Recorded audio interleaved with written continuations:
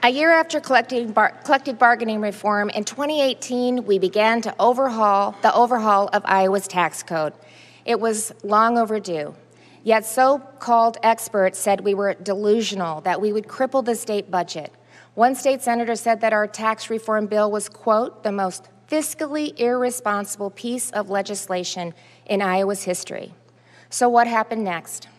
State revenue soared, exceeding expectations, and 3 years later, the legislature voted to remove the revenue triggers, guaranteeing future tax cuts, and not a single senator voted against it.